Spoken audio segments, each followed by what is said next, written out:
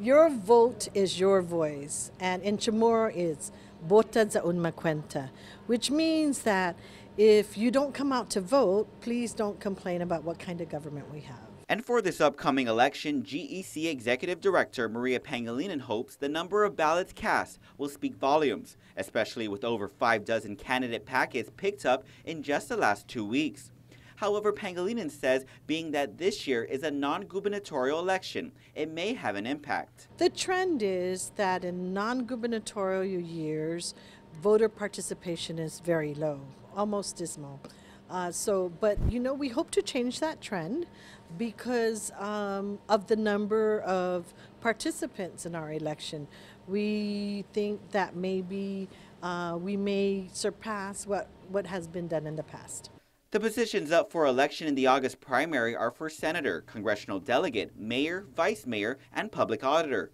Voter turnout in the last 2 primary elections was both at 44%. Voter turnout rose to 67% in the 2012 general election and 72% for the 2014 general election. We hope that the voters turn out because they're interested in making Guam a better place to live, a good place, to make it continue to be a good place to live.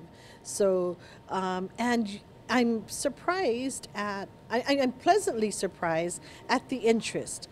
Just yesterday, I confirmed with a student from Tizan High School with the close-up group, they want to do a student-led voter registration drive. We should note this will be the first election since the controversial pay raises for elected leaders were given. Pangelinan says her goal is to register more voters, especially the youth. If we bring out young voters, we may get closer to the 60,000. And that's a hard number to beat. A more realistic number would probably be about 52,000. As of January 31st, there were 45,123 registered voters. The GEC website shows 114 new voters were registered in January alone. One way the GEC plans to register more voters is to enlist the help of volunteer voter registrars. One who, on his or her own time, will go out and register potential voters. They can go out anywhere in the community, and all it takes is 2-3 hours of training with us. The GEC will be holding trainings every Friday, but if groups want to get trained, the GEC can set up a special schedule. For more information on how to register to vote, call the GEC at 477-9791. Reporting for Guam's News Network, I'm Ken Quintaniza.